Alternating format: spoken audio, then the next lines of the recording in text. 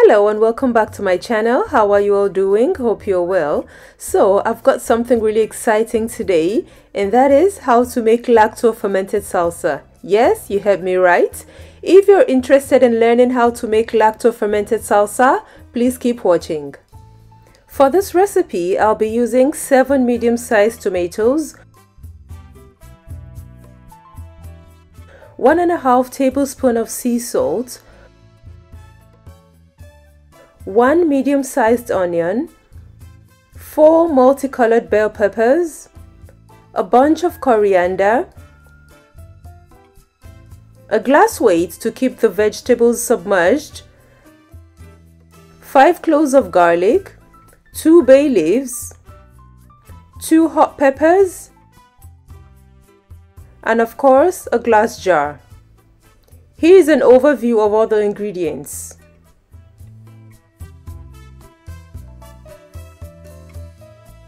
To begin, I washed the bell peppers and removed the seeds. I'm going to start with the yellow pepper just because it's yellow.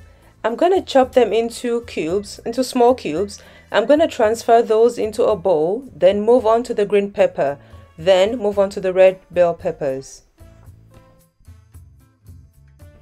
For the bell peppers, I'm using 1 of each. So that's 1 green pepper, 1 red pepper, and 1 yellow pepper.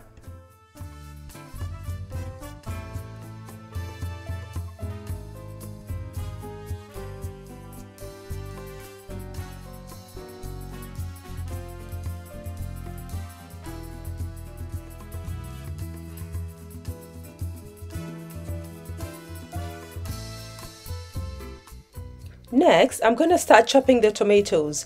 I'm going with a size that's similar to the peppers.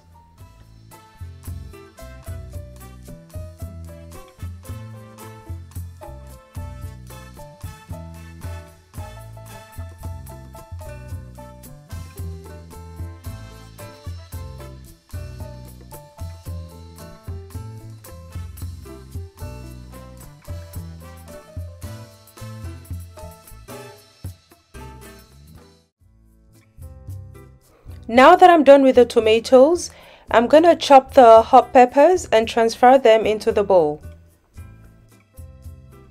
I'm also going with a size that's similar to the peppers and the tomatoes.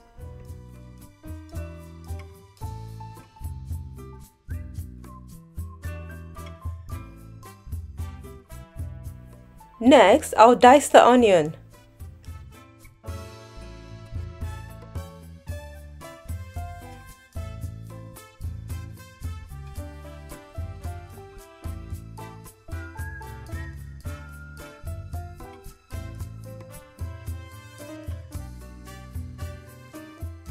And next, I'll chop the cloves of garlic.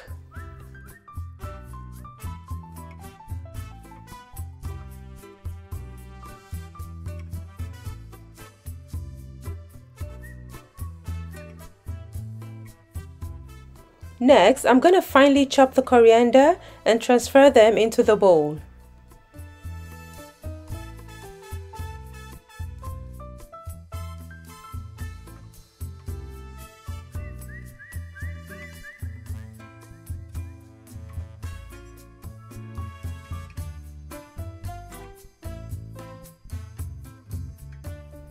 Now that I'm done chopping my ingredients, this is what everything looks like. So colorful, right?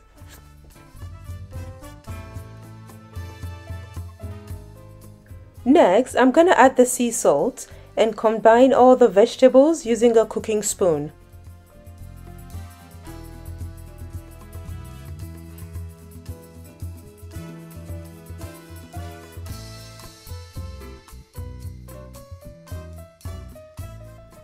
I'm going to keep mixing until the vegetables start producing some brine, just like when making sauerkraut.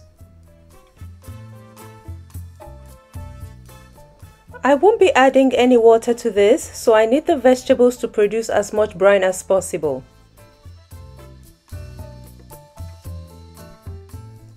To get the best result, I'll keep mixing the vegetables until I'm satisfied with the amount of brine.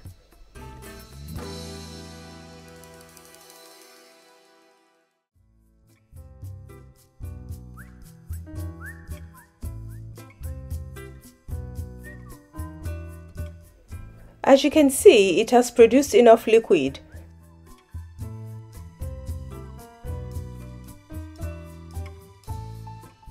So next, I'm going to transfer the salsa into the jar. But first, I'm going to throw in the bay leaves. Next, I'm going to attach a funnel to the mouth of the jar and begin transferring my salsa into the jar. In case you're wondering why I've added bay leaves to my lacto fermented salsa, that's because bay leaves contain tannin, which will help the vegetables maintain their crunch.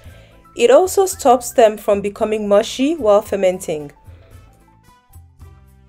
I also mentioned this in my lacto fermented cucumber video, which I'll link somewhere above this video. Please feel free to check it out.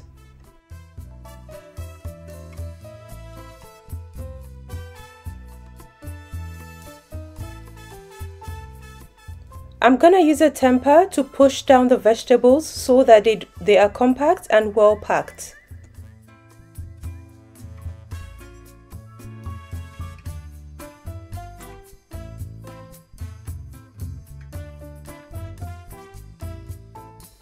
After the jar is packed to my satisfaction, I'm going to throw in one more bay leaf and put in the glass weight to keep the salsa submerged and not float to the top of the jar.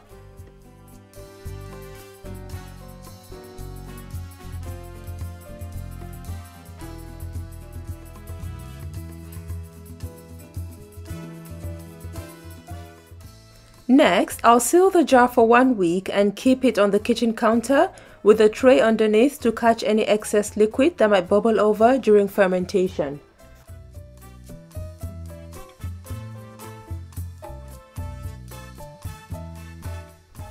I'm gonna leave this to ferment for 1 week as the vegetables are really small in size.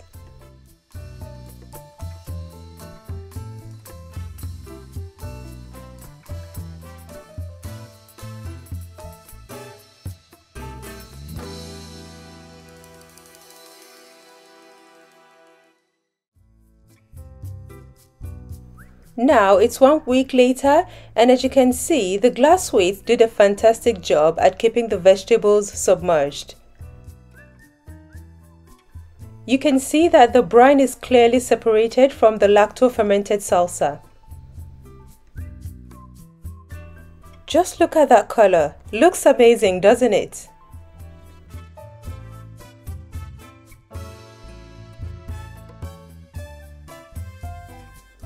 So now it's time to open up the jar. I'm sure you can tell from the excitement on my face. I was also talking to the person behind the camera.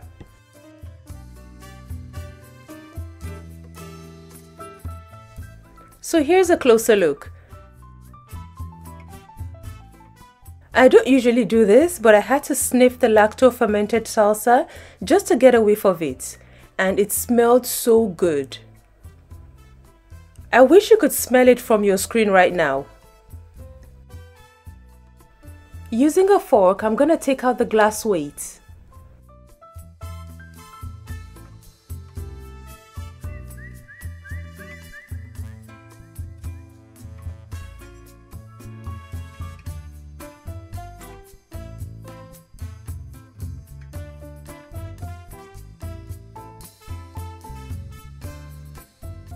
Next, I'm going to scoop some of the lacto fermented salsa into a small bowl.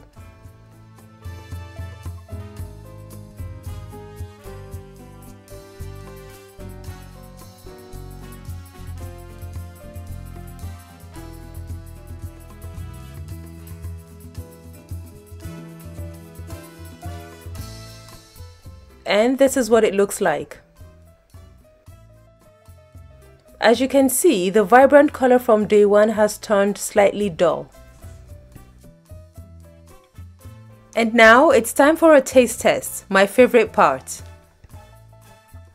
Here I've got some tortilla chips and my lacto fermented salsa. And it's time to dig in.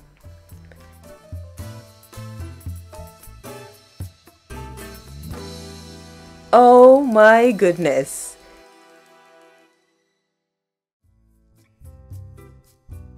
It tasted so good, tangy as expected with the right flavors. It felt like a carnival of flavors in my mouth, and the best thing is that this is very good for your gut health. And as you can see in this clip, I couldn't get enough of it.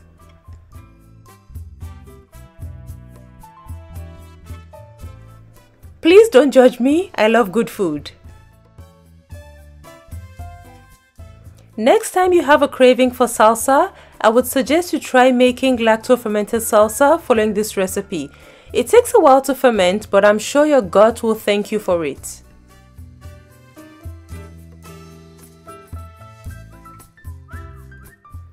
Believe me when I say this, once you try lacto fermented salsa, you'll never go back to regular salsa. This recipe is perfect for summer or even any weather or occasion.